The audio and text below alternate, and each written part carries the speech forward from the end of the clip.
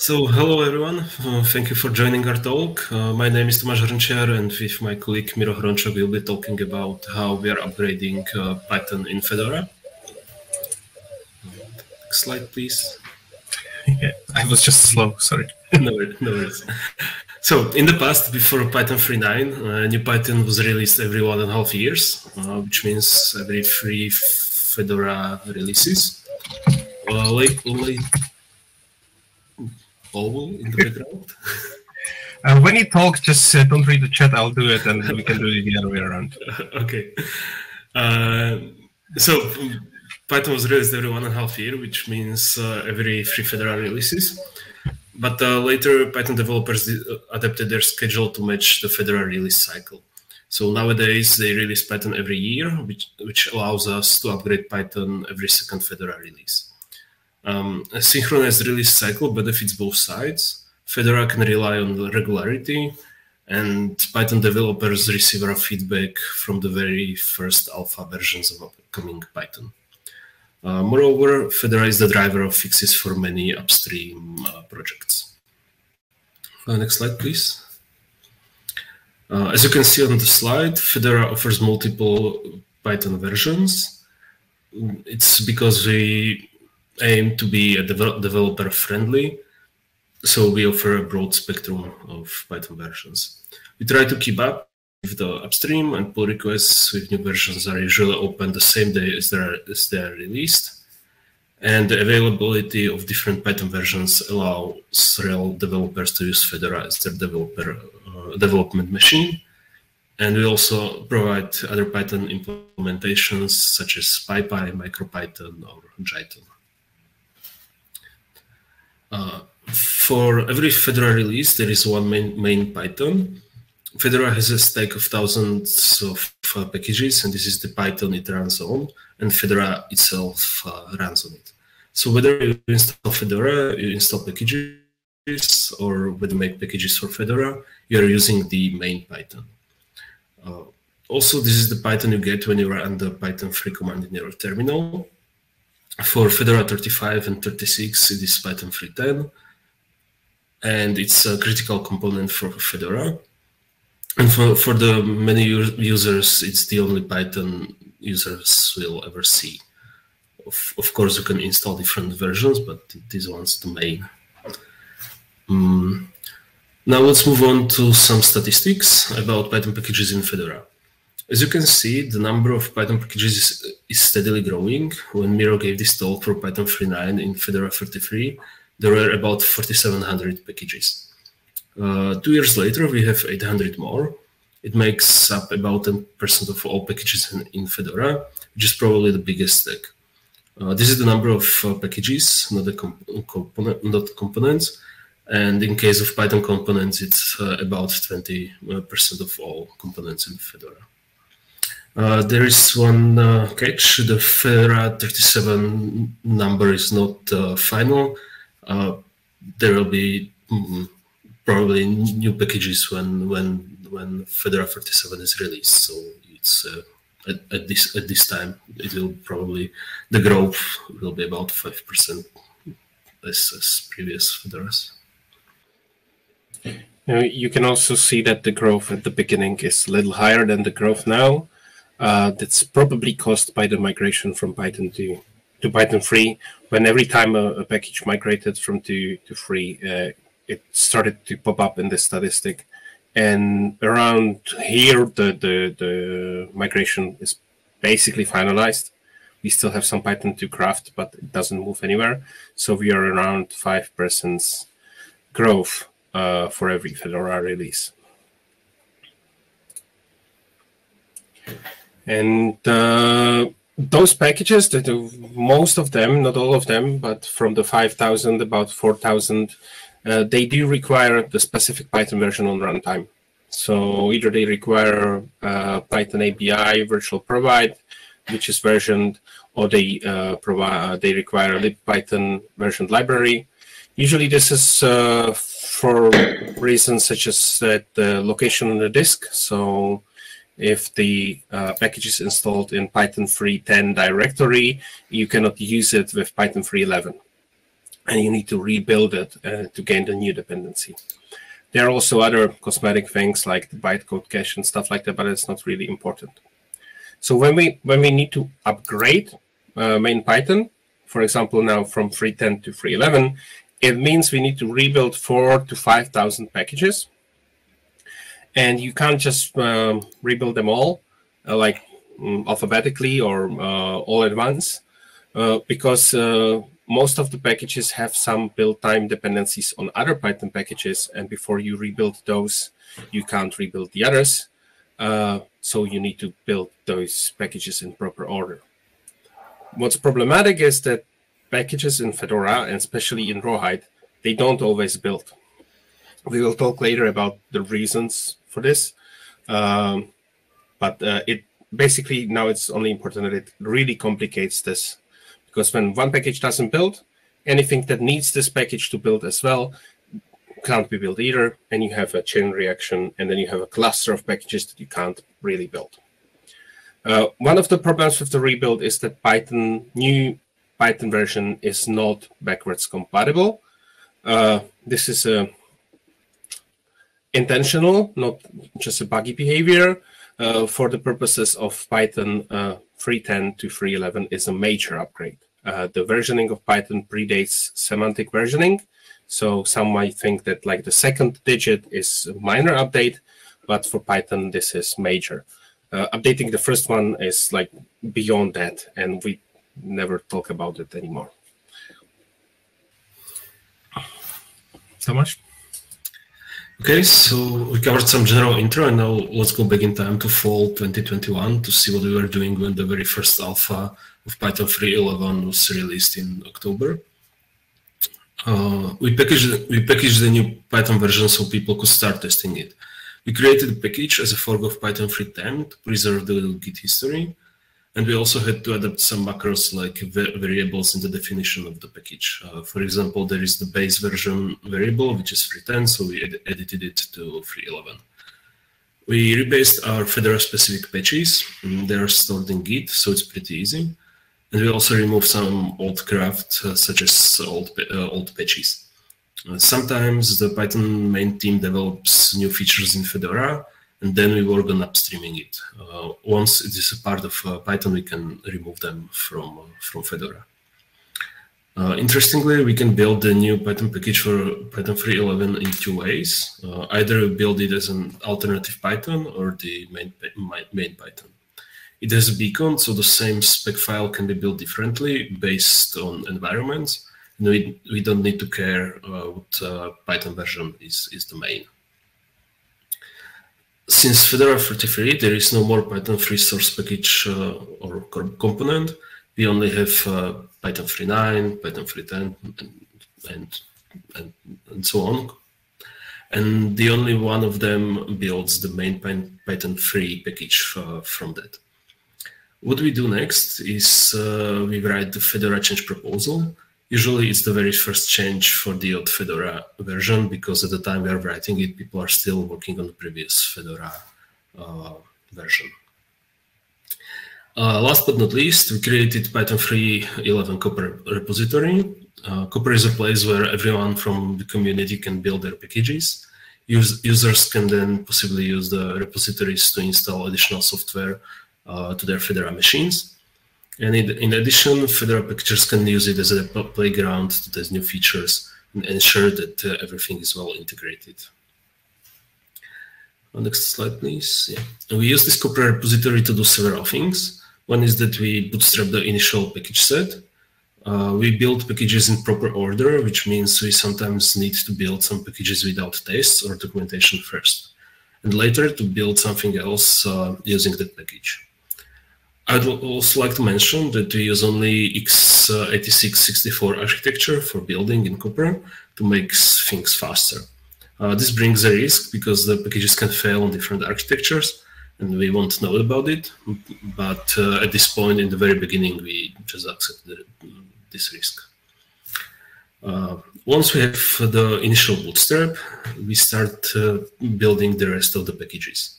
In the past, we used to add all packages into Copr and kept building it repeatedly until their missing dependencies were ready. This has changed, and now we have a script detecting which packages has available dependencies and can be built at the moment. Miro will be talking about this in a while.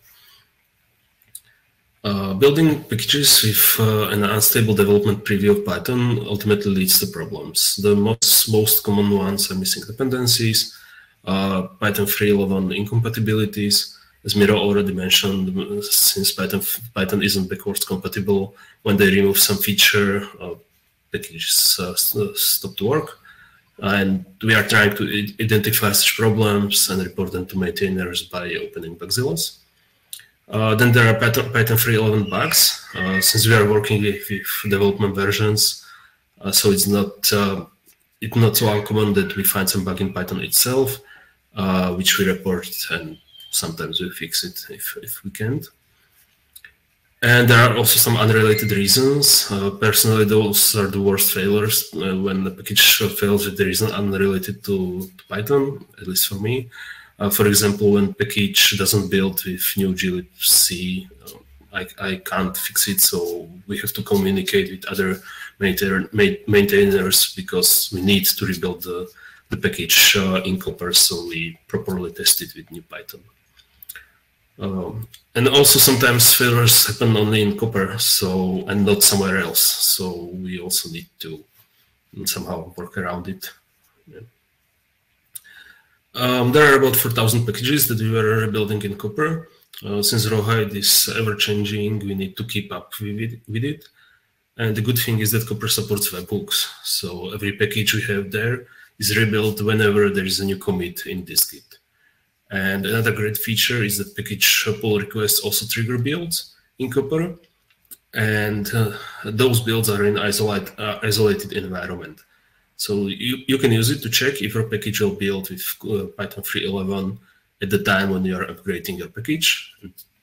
If it's not working, it will help us if you fix it right away and don't have to wait for us to opening the bugzillas. Miro? Yeah, and I want to explain something that we did in the past, and now we are doing it differently for various different reasons. I think we are doing it better, but in order to see the improvement, I need to explain how we used to do it. This is called the past. We did this the last time with Python 3.10, and we used it also for Python 3.9, and I think we initially started with 3.8, but I am not sure. It kind of blends in because it's always the same. When we needed to build the packages in dependency order, we used a tool that is kind of made for building RPM packages in a defined order. It's from our friends and colleagues from Software Collections, and it's called RPM List Builder. And it basically gives you create a YAML file with all the packages in their order, how they are built. And the YAML file supports RPM conditionals like beacons or other kinds of macros. So you can have in the list like build this package without tests, then you build another package, and later you build that first package with the tests enabled again. Yeah, this should, in theory, be able to solve cyclic graphs and cyclic build dependencies and build dependency loops.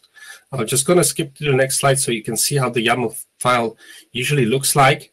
It's really small here, but the file itself is like 500 packages, and some of the packages have multiple lines. So here we say that we rebuilt Python 3.9 with some macros set to a different value than the normal, and later we will build it again here with all the macros set to the initial values. And what we did is that we created a list that contains about 500 packages, and we call that the first critical set. And it included packages that are really important for us, like setup tools, pip, pytest, and stuff like that. Also, it includes packages that are really important for Fedora Linux, for the distribution, like RPM itself, DNF, Anaconda, FreeIPA, and stuff like that. And also for Fedora infrastructure. So Koji, Bodhi, Fed package, Bongi. This is necessary for us to be able to create a compose later when we actually ship this change, and also to make sure that even if some of the packages are broken, and Fedora packagers who actually run rawhide will be able to fix them. And it also includes a couple more important packages that a lot of other packages require, like NumPy, SciPy, Jupyter Notebook, but also packages that other non-Python word is using, like the Boost library or CLang or GDB. The problem with this is that this is not 500 packages, it's like 20 packages maybe, but they all have a lot of transitive dependencies, and this YAML file needed to have all of them in order. The problem with that order is that it's sequential. So normally the dependency graph is a graph, and if you remove the cycles, it's a tree. But in this case, it's a line, which means that, or a sequence, which means that if something doesn't build, you're blocked. But in practice, you can work around it by rearranging the list in a way that the stuff that's not fixed yet, you move that to the end of the list and move something in front. So this is, in theory, entirely automated if the list is perfect and everything builds. But the list isn't perfect because the dependency data changes. Rawhide moves fast, and the data is from last Python update. And you need to update it because everything changed in the meantime. So in practice, there is a human operator. It used to be me, no, it was Tomáš recently. And the human operator sits behind the YAML file, runs the builds in order, and if they are stuck, they need to figure out what to do. It turned out to be really tedious, and some of the packages in the list were like lurking there. We never knew if they are really important or just remnants from the past.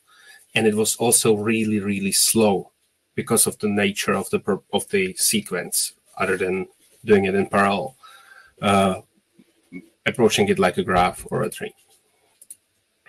And then we could basically create this list for entire Python collection of Fedora's Python packages, but that will be 10 times longer. So what we did there is we used the brute force method or the shotgun method, where basically you take the list of all the packages that need to be rebuilt, which is quite easy to get by DNF repo query, and you build them all at once in Copr, which is quite easy because, as Tomáš said, Copr has automation to rebuild Fedora packages. So you define the package to use the Fedora source, and you build it. And you set up all the automation. This was already set. And you build the packages in waves. Basically, you rebuild everything that wasn't rebuilt yet. You wait until it still builds, and some of the packages actually finish, and so you have more dependencies, and then you keep rebuilding the rest until it moves. You're basically kicking it until it moves. Sometimes if there is a dependency chain, which is 20 deps in a row, you will try to rebuild that package 20 times before you actually succeed. And of course, it takes a while before the build is started, before it runs and figures out it has a missing dependency. So it worked because submitting the packages was easy. You could do something else while you do that. You could watch your favorite TV show, read a book, or work on something else. But it took a lot of time, and honestly was wasting a lot of resources somewhere in Copr. What was done, and we still do that now, is that while some of the packages failed, you need to figure out whether they failed for dependency reasons, and you try later, or whether there was actually a failure to report. And while everything else was building, we could still triage and report failures, and Tomáš will talk later about how we did that. One problem here is that, or a challenge, that you need to always update the list of packages because new Python packages appear in Rawhide almost daily, at least weekly. And if there is a new dependency loop, you need to figure it out somehow. Because if you do it in waves, the cyclic dependency will never solve itself, even if you do it a million times. So what we switched now for Python 3.11, and I really like this approach, especially for the Copr thingy, is a tool that I called What Do I Build? You can find it on my GitHub, What Do I Build? And basically it takes list of packages that it also generates. You don't have to use repo query. The script does that for you or for us. And we resolve the build root with DNF Python API, which means we don't actually like initialize a build and try to install everything and then see what was installed, because that's tedious. But we only use the dependency solver and the repo metadata to figure out what's going on, what's supposed to be installed. So basically, we get the build dependencies from the repo, and we get the initial set of packages that are in all the build roots, and then we tell DNF, hey, install all this to an empty root, and don't install it, just tell me what would you actually install at the end. And it spits a list of packages, and then we cross-reference this list to packages that we want to rebuild. And for each of the package, we can say if we already rebuilt it in our Copr or not. And if all of the packages were already rebuilt, we know we can rebuild this one. And if not, we note it down and we move on to the next package. So basically this tool, that's why it's called What Do I Build, tells us what we can build and what's pointless of building. It can also detect loops quite easily, because for each package, if it's not ready yet, we can put to a dictionary what blocks it, and then we can recursively evoke the dictionaries, and when we do a cycle or a loop, we can report it.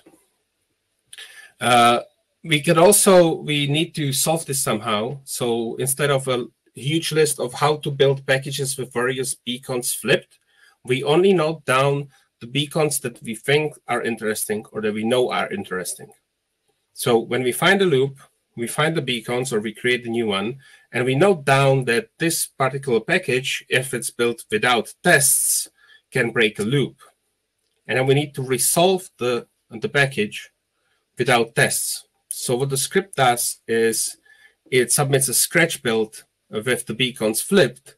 And then when you run it later, it downloads the resulting source RPM and queries it for the build requires, and stores the source RPM on your disk in a cache folder. So every time you figure out if you want to build this package, if it's possible to build it as is, it's reported as possible. And if it's impossible yet, it queries the source RPM to figure out whether it can build it in some modified version.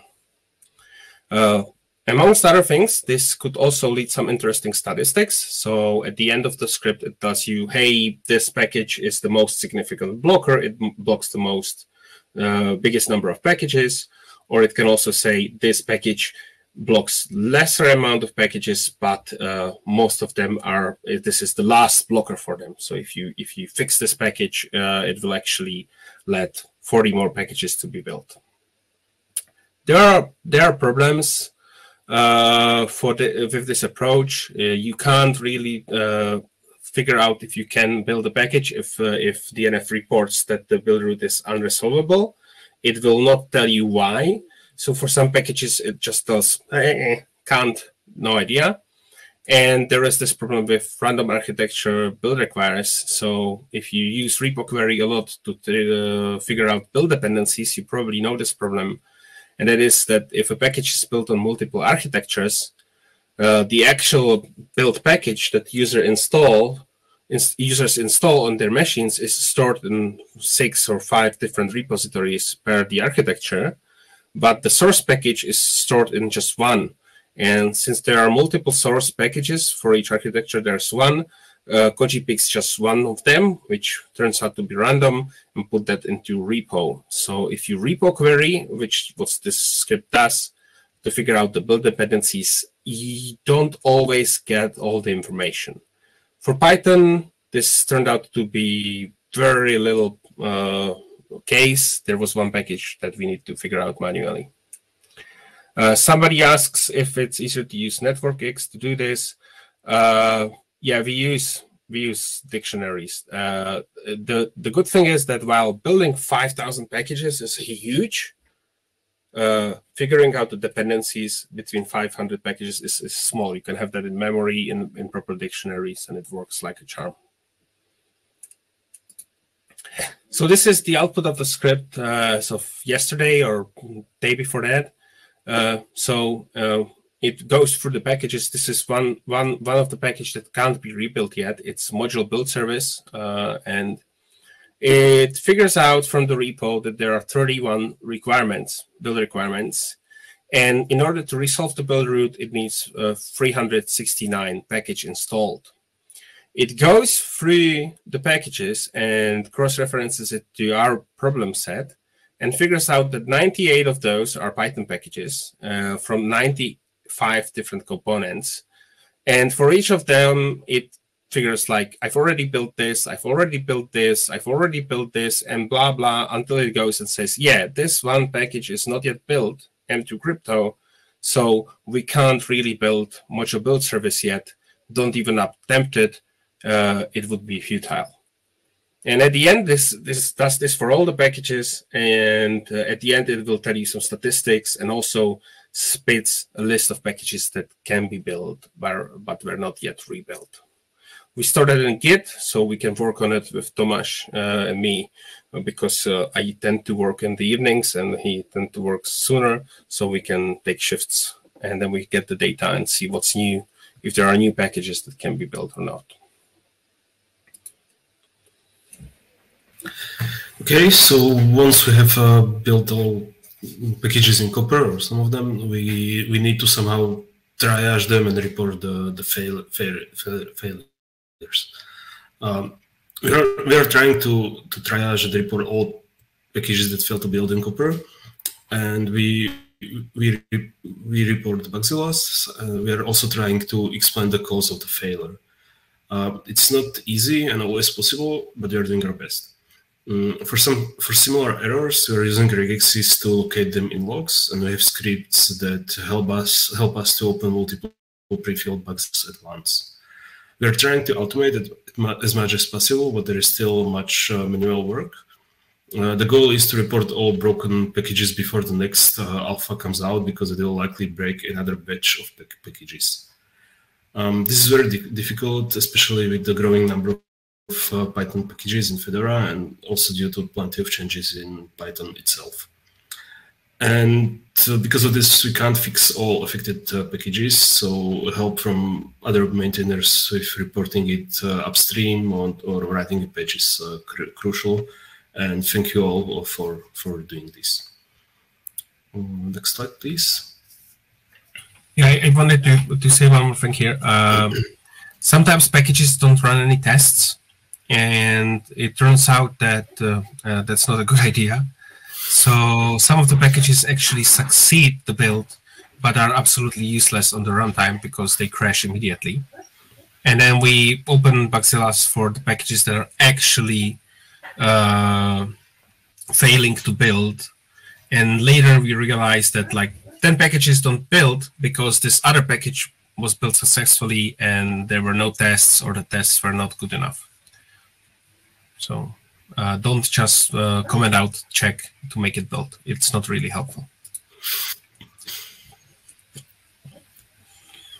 Okay, so on the slide you can see all the bugzillas that were assigned to Python 3.11 tracker.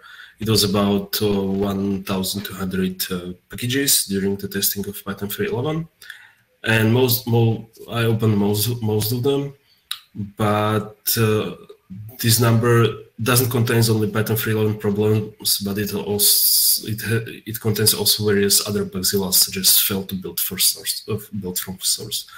Basically, every package that wasn't building, we mark as blocking Python 3.11. We are doing this because for some of our scripts, we see some statistics, and yeah. In addition, some packages were broken on many levels. So fixing one error led us to uncover another. So there's various problems sometimes. Next slide, please. So here we are, November, December, and January. Every month, one alpha was released, and every time we were updating the package in Fedora, so developers could use it for testing. And the good thing about Copr is that the new commits are immediately built as the main Python package. So, but we have to do some basic checks because during the alpha stage, there is no guarantee of binary stability. So sometimes when packages see code for extension modules, they start to segfault with the new Python versions.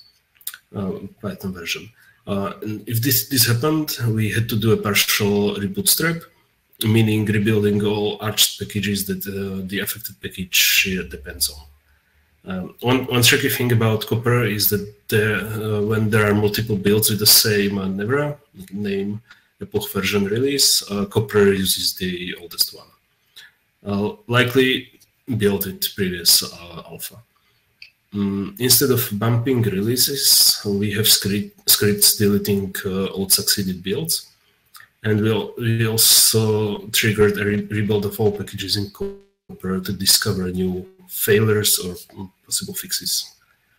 Copr is significantly faster than it used to be in the past, but rebuilding all packages still takes about 3 days, and it really depends on if there's another big project building in it at the same time.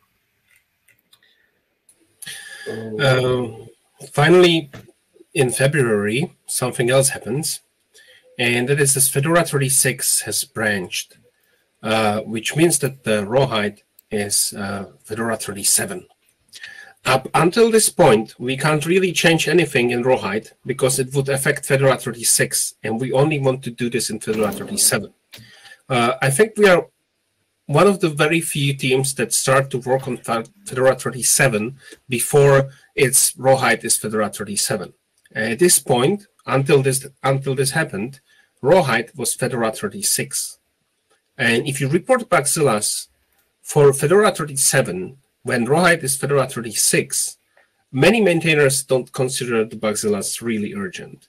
And it's really hard to explain, like, we need it now because we want to test everything, and this package is blocking others, when the maintainers have full plate of other bugs that are actually happening right now in rawhide and not in some playground Copr.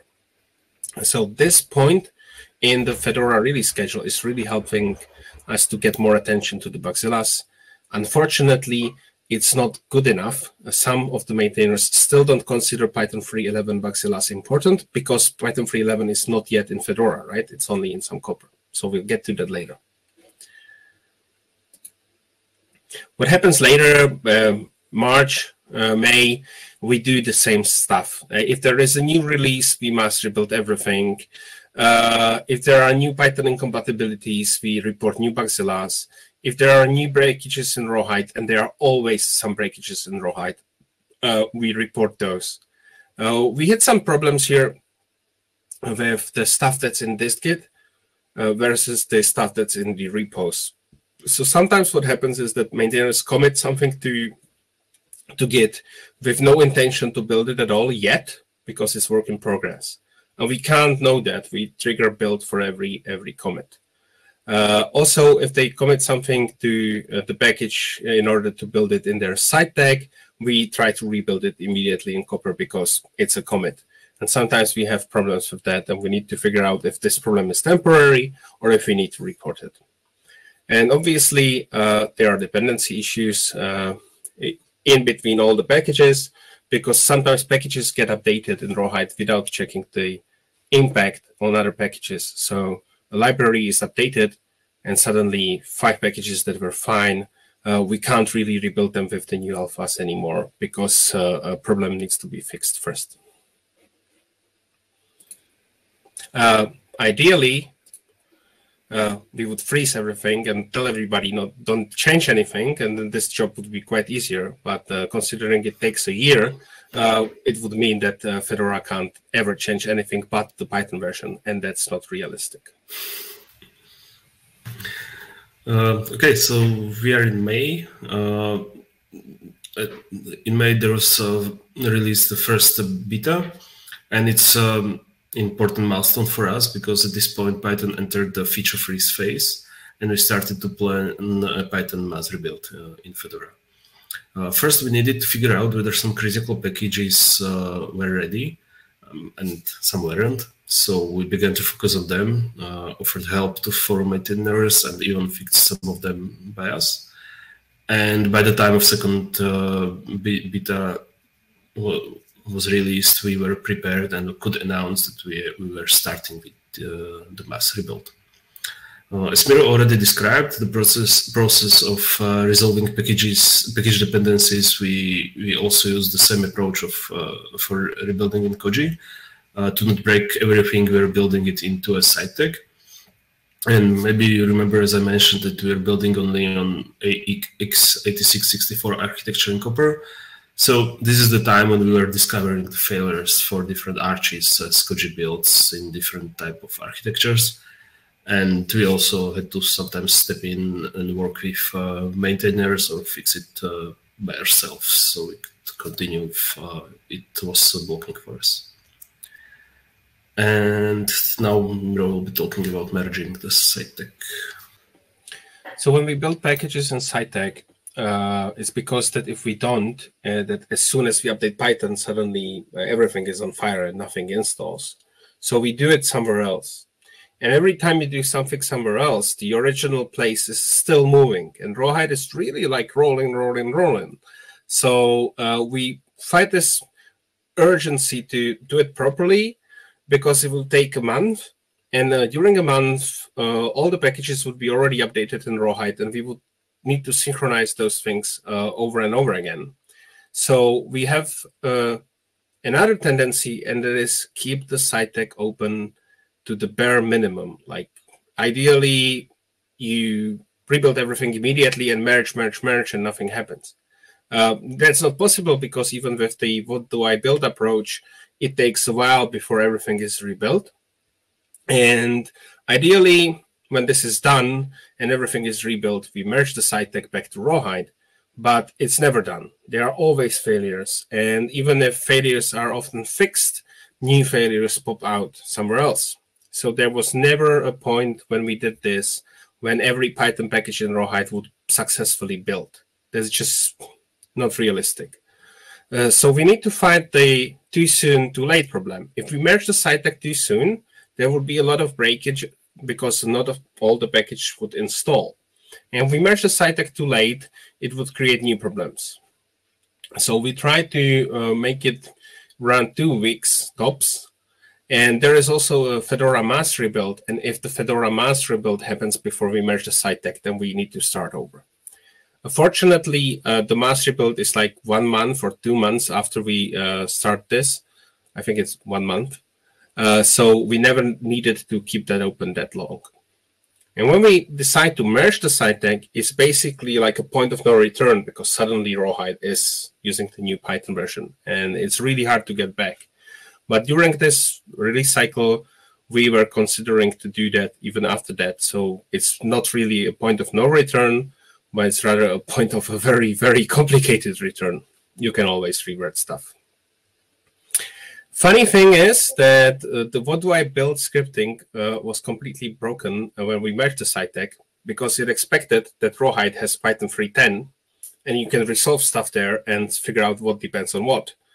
But suddenly we had 3.11 everywhere, also in rawhide, and it just reported, I can't resolve anything that's yet to be rebuilt. So what we do is that we cache the metadata from the day before the side tag was merged, and we use the cached metadata, which obviously is already very, very outdated. So what do I build is not that useful after the side tag is merged. In reality, this time, the side tag was merged in 10 days, which I've checked is the same amount of days as the last time. So it's probably just down normal. And we managed to build like 3,700 or something like that packages. And about 500 packages failed to build. But they went through the list, and it was all libraries that nothing depended on, or isolated clusters. There was nothing that the Fedora installation media would use. So we said it's not important. And I know that for the package maintainers, all of their packages are important. But on the scale of the distro, we identified nothing important. And during the years, we already broke a lot of important stuff. So we have some experience about this, and we know what's important in this regard. When the site tag is merged, suddenly the Koji build root has Python 3.11, but the rawhide repositories, they don't. It takes a while before that happens, and the longer this takes, the more complicated it is for package maintainers and people who use Fedora rawhide on their CI, etc., to actually consume this. So we try to make a compose really fast after we merge the site tag. If you don't know what compose is, real simplification is that every night the repo is created. And when the repo is created, also the installation images are created, and a lot of stuff is checked. And if something doesn't check out, there's no repo, the compose failed. And the packages in rawhide repositories are the one from previous day.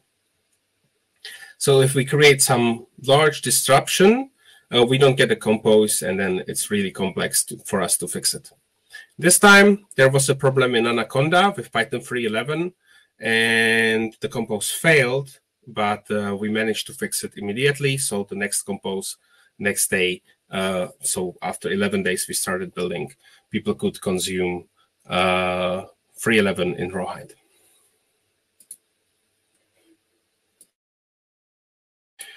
This one is also on my. I was waiting for Tomáš to speak, and now I noticed the little M in the corner. What's important that when we actually put 3.11 in rawhide, suddenly the bugzillas that are still open, finally, it actually breaks stuff.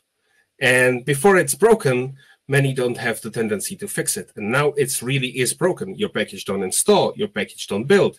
You can't update it. You can update different packages that depend on your package. So now the response time for the bugzillas gets much better. But still not everyone. Unfortunately, many maintainers don't consider Python 3.11 bugs priority until it actually breaks it.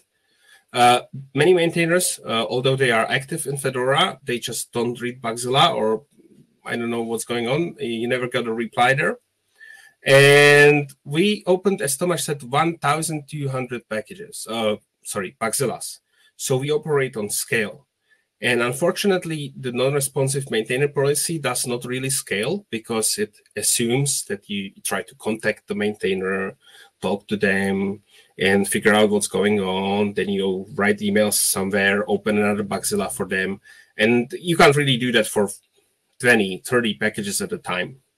And unfortunately, despite the intention of the policy, many maintainers do take and try for the non-responsive maintainer policy as a personal attack.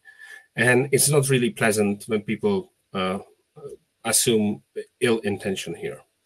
So what we use now is the fails to install policy, which is much easier to handle because it targets packages and not people. So if you run a script that tells this package is bad, somehow that's much more acceptable to maintainers than this person is bad. Yeah, you don't do that, right? So this policy actually targets packages.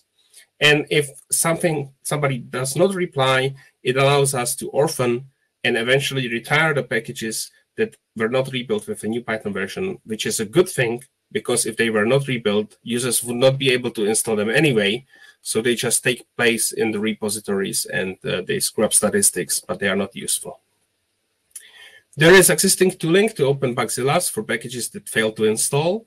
And I'm running it normally for all Fedora, not just for Python.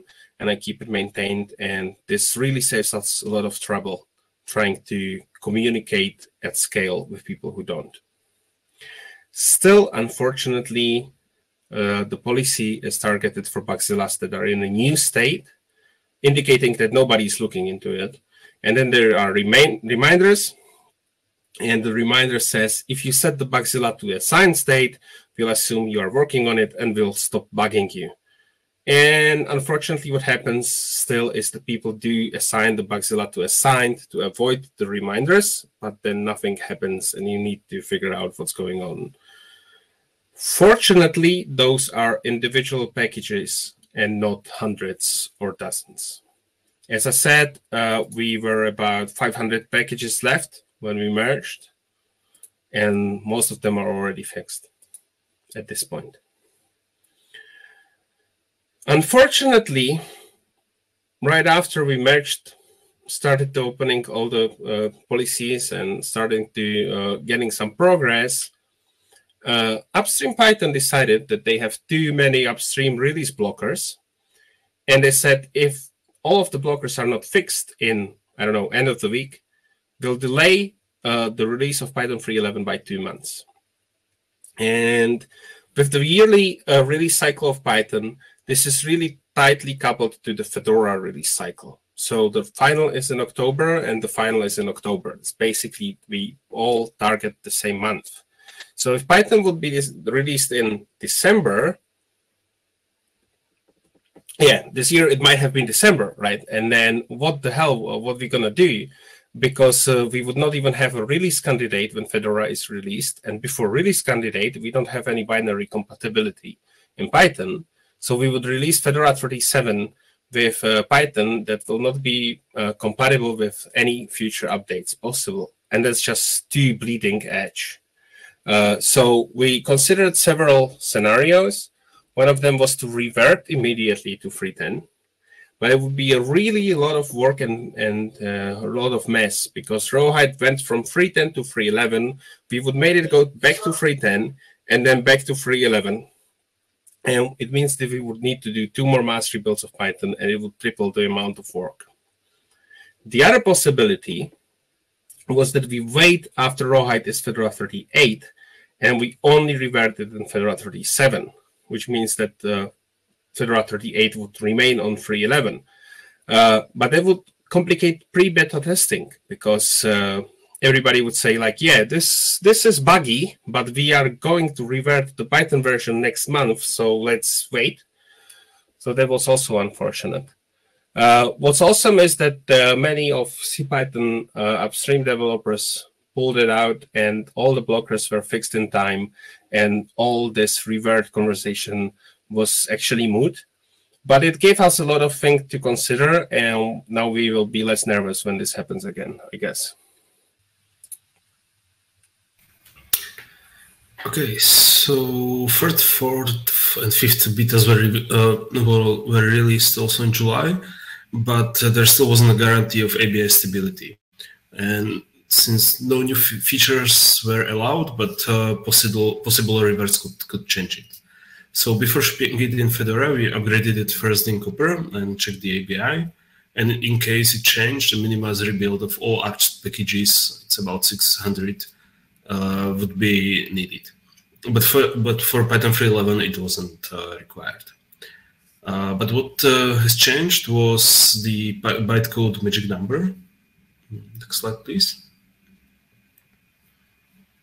POIC magic number is a part of bytecode files. When you run Python script for the first time, imported modules are compiled into bytecode.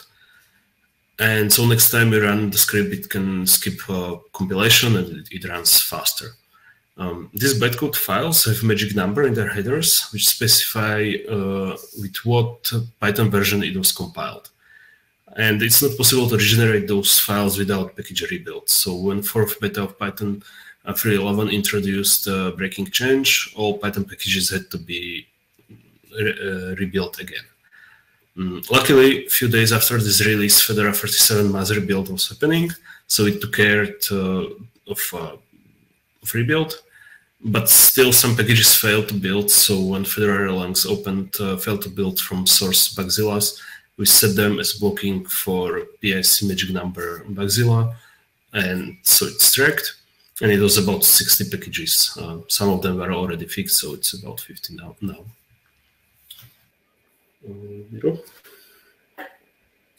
Yeah, well, now we have August, and we expect some things to happen, and I hope they will happen on time. One of them is the first release candidate of Python, which was scheduled for Friday, and it's Saturday, which is not uncommon. If there is a release of Python scheduled for a day, it usually means it will happen in that week, or like around the week, or maybe on that month, or it might happen someday. We hope it will happen in August. There is the Fedora 37 beta freeze in August, and we really want to get a release candidate version of Python into the beta. So if the release don't happen before the freeze, we'll ask for an exception to make it there. And the idea is that when beta is released, it should have the same Python as the final. And release versions of Python are pretty much the same as final versions of Python, because up until release candidates, all of the committers to Python can commit anything, almost. And after release candidate, only one person, the release manager, decides what commits go to the release, and they are very careful not to break anything. I've never seen real breakages after release candidate. So the plan is to ship Fedora 37 beta with at least the first release candidate or another release candidate if that happens. This day in the morning, 85 packages in Fedora still failed to build and failed to install with Python 3.11, and we'll make sure to either rebuild them or to retire them before the final release.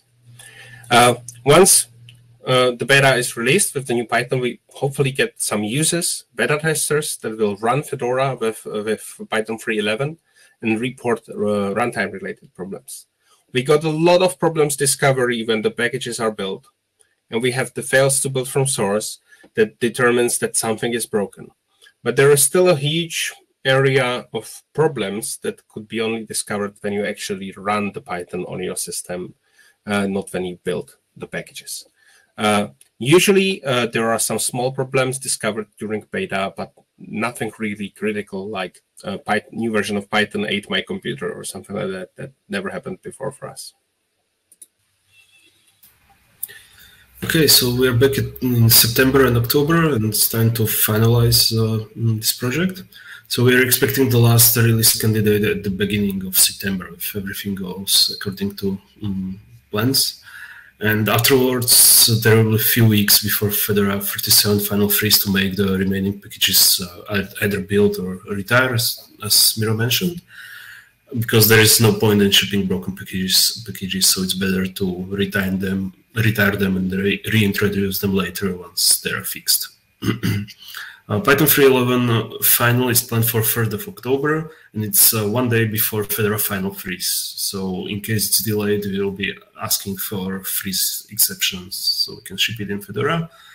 And we will be also obsoleting removed packages to unblock upgrade paths. And maybe you're asking when the Python 3.12 will be released. So it's planned, first alpha is planned for the same day, for the 3rd of October. So once we finish these finalizing steps, we can go back to slide number 7 of this presentation, and we can start all over again. It's a never-ending story, but fortunately it takes a year and the steps are quite diverse, so it's not that boring. That was all from us. This is how we do it. If you have some questions, we have 5 minutes. I'll switch to the questions and answers tab. But if you want to see some links, communicate with us, go to Fedora Loves Python, and we don't have stickers printed yet with the new stuff, but hopefully before an actual in-person Fedora conference, we'll get them printed. Okay, question and answers. So will Python 3.11 be on schedule? We can't tell before it actually happens, but it looks that way. There is always a risk. There was a huge blocker this week, and fortunately it's fixed. We really have fingers crossed for the release candidate, because like shipping the final release of Fedora with release candidate would probably not be perfect, but it would be okay. Shipping final Fedora release with a beta version, that would be a disaster. Then there is a question, how do we handle maintaining all the Python 3x components across Fedora releases? I'm going to take that to the end because it's complicated. How do we ensure build ordering in Copr? And do we start build batches manually? I think this talk actually answered that question. If not, we can talk about it later in some social museum or something. But We start build patches manually. When we need to do it for the new Python version, we basically brute force it still. And when we have problem, we delete some of the builds, and then we use what do I build, which preserves the order. I'm trying to do this fast because we don't have that much time. Alexandra asked for a very excellent question. Can we test, and do we test the compose before the site tag is merged? Is it possible?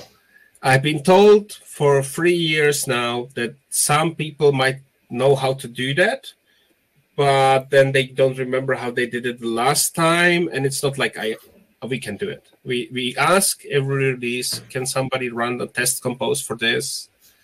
And then somebody like from Fedora QA or Fedora Infra sometimes is able to run a partial compose or something like that, but it's not that easy. I wish it would. I wish I could click a button or run a command, run the compose, see the result, and say, this is okay, let's merge. And I hope it will happen someday, but not yet. Is it better to ship 3.10 or beta RC? So let's sort it. The best way is to ship the final release. The second best way is to ship a release candidate. And then we have a decision whether we ship beta or whether we revert. And that would be a very hard decision at this point. I hope we don't have to make it. It will depend on a lot of factors. When does it happen? When we need to make the decision, or what ABI compatibility do we expect for the next beta? Like why the RC was not released yet? Is the blocker that blocks the RC likely to change the ABI or not? Okay. So I have exactly 1 minute to explain how are we maintaining all the 3x components. Enthusiastically, cleverly, and complicated and whatnot. We use a tool called Fairy Pick that allows us to cherry pick commits between different Fedora packages. When we create a new Python 3x component, we fork from the previous one. We preserve the Git history. So Git is quite clever, and that we rename the spec file is not that hard for them. So when we open a pull request in this Git for one Python, we can run a command that creates the same stuff in Git for a different component, and then we push there. And we maintain our patches in GitHub as commits to be able to cherry pick them easily without dealing with patch files. Whew. I hope that answers the question at least partially. New poll pickles. Okay, dismiss. That's it. We are now at the end. It's 17:30. Thank you very much. Thank you, Tomáš. And thank you. Thank you. See you around. See you. Bye-bye.